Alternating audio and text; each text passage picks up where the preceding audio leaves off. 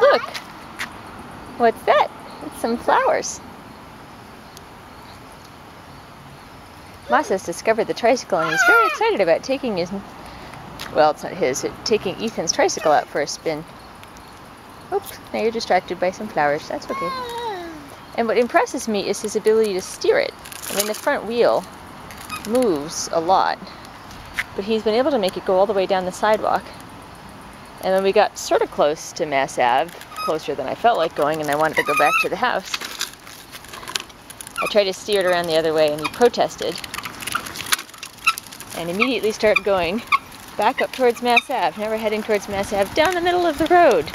Let's go back on the sidewalk. Uh-oh. Fun puddle.